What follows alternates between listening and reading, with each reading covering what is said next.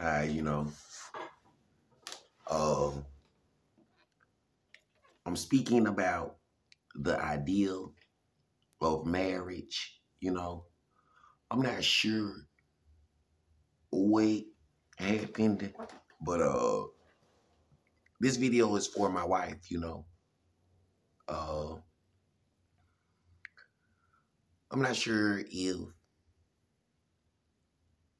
the name is April Williams or not. You know, since different people seem to have used those names for, I don't understand, you know.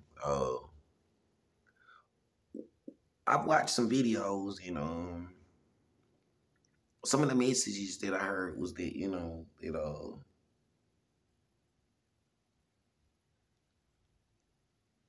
I never told my wife to be attached to children, you know, because I'm not attached to children. And it was like, you know, it's not fair, you know, in a relationship for, you know, someone to be attached to minor children or just other people, you know, in those situations, you know. Like I'm in a room and it's just me.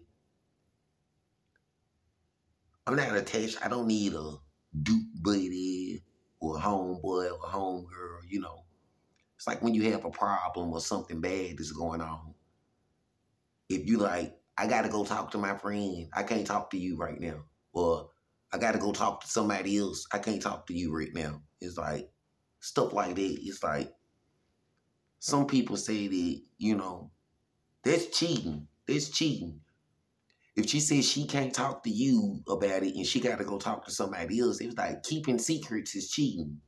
You know, that's what some people said, you know. That means she said if she had something she needed to talk to somebody about, she would rather talk to somebody else than to talk to you. She not the one for you if she do stuff like that. It's the way somebody explained it to me, you know. It was like, because out of all the people in the world who she could talk to, if you're her husband, you know, why would she want to talk to somebody else instead of you or Brandon? It's the way it was explained to me, you know. It don't matter if they say they her sister, her brother, her family. If it's not God, you know, the same God that I believe in, then something is wrong, you know. So, you know, it was like, I'm not sure of what other people did or what they do or why they did it, but you know, some of the people was like, you know, it seems like someone else has an attachment to something that I do not, you know. It's like, I'm the type of person that was like, you know, I never had any secrets, you know, a secret, you know. They were like, some people was like, you got to get them before they get you. Like it was some kind of battle or something. The way I was told about marriage, it was like, marriage is not a battle.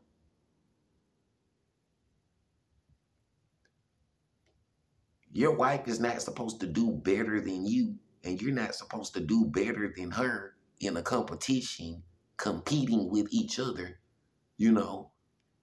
And I'm not making any gang signs or any stuff on my hand or whatever, so, you know, just to make that clear or whatever, just making it clear, whatever you call it, you know, this, that, or whatever.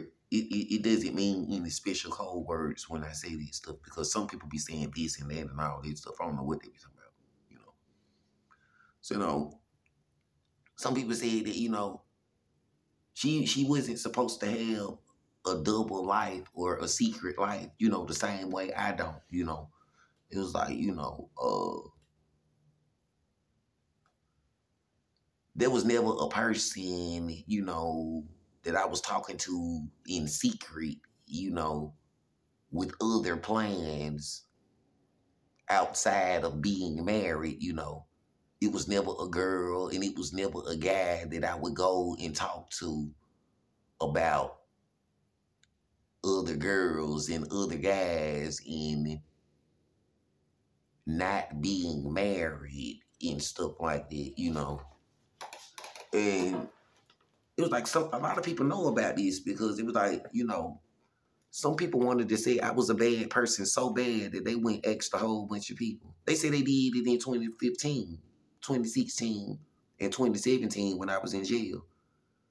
They said a lady said she was a prosecutor or a district attorney in a court case and she tried to find somebody, you know, to say bad stuff about me and she couldn't find anyone, you know. It was like something was wrong with what they did with my marriage license and what they did with the marriage. And, you know, it was something about a check fraud in September of 2015, October of 2015. And it was like when a person was in jail since August of 2015, all of 2016, and I did not get out of jail until February of 2017. And a person that calls himself a district attorney and a prosecutor could not find even one person with any actual evidence of me doing bad. I'm like, something is very wrong with those situations because different people said they was April Williams. Different people had different kinds of attachments to different stuff. You know, it was like something was wrong with, you know, the way they tried to, you know, accuse people of stuff.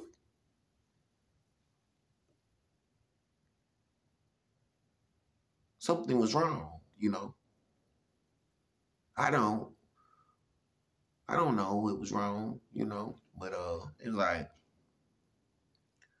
who was the person that he would talk to, you know, outside of a marriage, you know, even if the person was not his wife, even if the person was not April Williams, if somebody was there saying she was April Williams and saying she was his wife and she was really not his wife, who was the other person that, you know, some people said for better or for worse, I'm the type of guy that was in a relationship.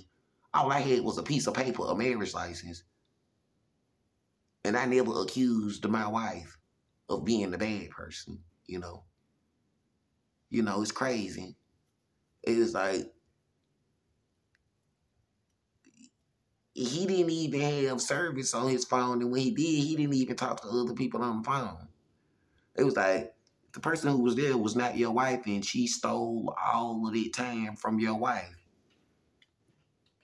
Something is very wrong with what she did because a guy actually being faithful to the idea of marriage, if a girl was cheating on you the whole time, had other people's children, if she was working with the police and she was the reason you got locked up every time, and she was just playing you the whole time,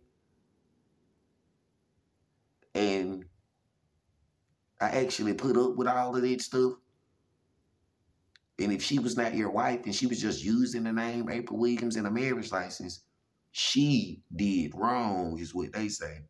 But it was like, it's rare that you find someone, you know,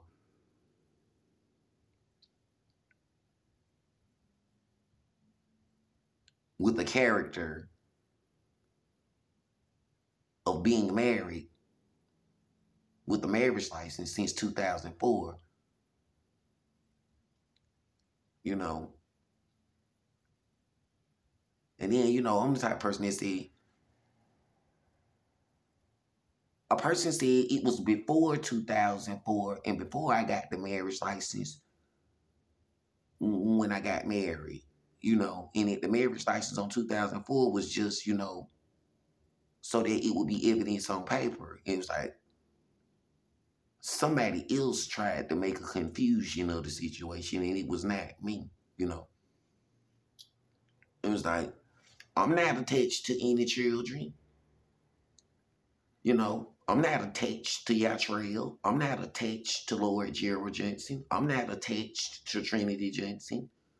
So they was like, if a person says she's your wife, she's not supposed to be attached to Yatrell Johnson.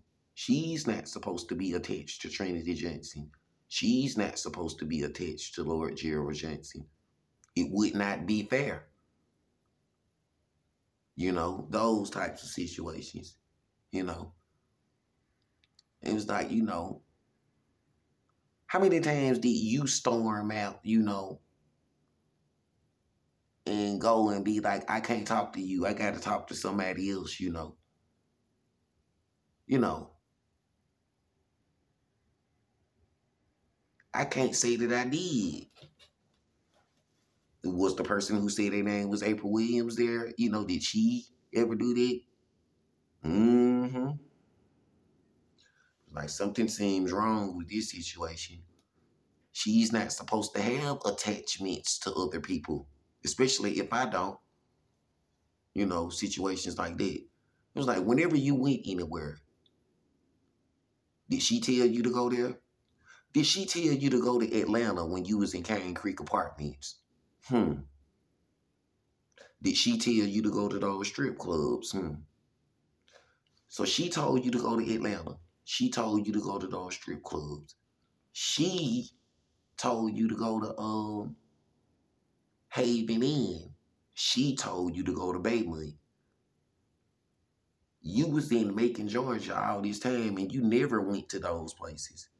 Was she your wife? I'm not sure. I'm not sure. It doesn't seem like it. It seemed like it was sexual abuse, you know. Because when I went to those places, it seems like I was sexually abused in those places. Like, why would she tell you to go there? I'm not sure. Not sure what happened. When you went to visit the children at church on November 29th, did she come with you? Mm-mm. Not that I know of. Not that I didn't really see it that way. I'm like, so all of the stuff that she actually did when she would go other places and she would do other stuff and she would be attached to people, she told you to do the stuff so that it would seem like you were, that you did the same. They were like, it don't work that way. She can't tell you to do other stuff so that it would seem like you did the same thing. Because the same way I didn't tell her to go do the stuff when she did it, and it was her body and her choice, it would have had to be something that I chose to do on my own without her telling me or influencing me. It was like if a situation was set up in advance, you know, where they said, that Antoine Johnson dude and that Aldrin Johnson dude did something to Tawana Williams, and a Johnson person did something to a Williams person. So since a Brandon had the name Johnson, a Williams person tried to do something to him that was bad. It was like all of that stuff is wrong. It's wrong because it's not my character, you know. And like when I went to Avenue E, somebody kicked me in the penis and started a fight there, you know. And when I went to Avenue E and in the year 2003, somebody punched me in the face. I think it was in the month of May of 2003 and started a fight there. It's like they kept on trying to start a fight with you. Something about the Williams people versus the Johnson people.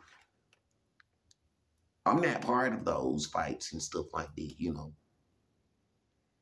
You can't get revenge against me for a fight that you started, whether it was on August 9th, 2015, or whether it was on Avenue E when I got kicked in the penis, or whether it was something that a person named Antoine Johnson or Aldrin Johnson did to a person named Tawana Williams. It was like, but it seems like those are the, you know, it seemed like that's the stuff that they tried to do, you know. It was like, I never had a secret life, you know. So it was like, she wasn't supposed to have a secret neither. She wasn't supposed to have a secret plan of leaving you or setting you up or doing stuff behind your back, you know, the same way I didn't have a secret plan. It was like, you've been in this hotel long enough to be like, Brandon don't got no secret plan. He ain't got nowhere else to go. He ain't got no group or no team of people that, you know, physically be here in person that you can see that he be talking to, that, you know, he didn't have a girlfriend or somebody on the side or some kind of setup or whatever or something like that. It was like, so if she did and she had a car to jump in or somebody to drive off with or some planned in advance, then it don't seem like she was your wife. It does seem like it was some kind of abuse and sex abuse and somebody pretended to be your wife. Because the same way I didn't have a secret life and a secret plan and a secret getaway and a secret escape, she wasn't supposed to have one either, you know? So it was like something seems wrong in the situation. So I was told I didn't do wrong, you know, and that, you know, some